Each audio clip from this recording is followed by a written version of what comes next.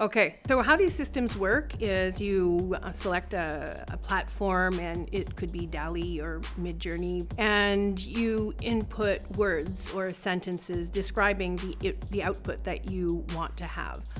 That's called a prompt.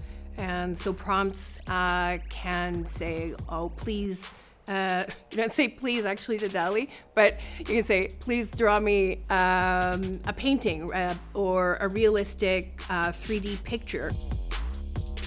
So I was playing with Runway ML's text-to-image generator, and I tried putting in 3 words: women, beauty, imperfection. And I got a pair. Why does women, beauty, imperfection come out as a pair? It seemed like a biased output to me, but maybe I was just not understanding the output. So that's how I started experimenting and looking deeper into those causes. There's really a lot of stereotypes in the visual outputs of these systems.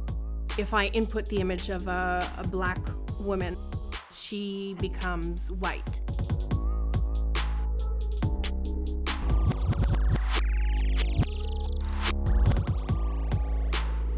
If you're part of a community that's less represented in AI, you're more likely to be seeing biased outputs.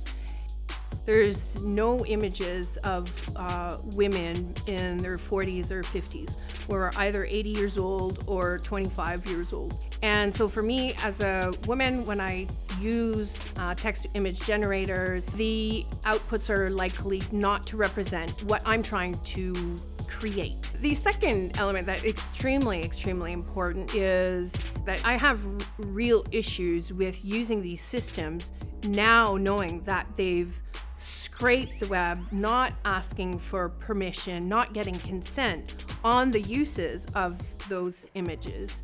So in my ideal world, we would be able to have curated data sets by the interested communities to be more representative of how they see themselves, and that it be consensual. At the same time, you can have an ethical data set, but if it's going into an AI system, an AI platform that is not giving back to the artists, it'll never be an ethical data set.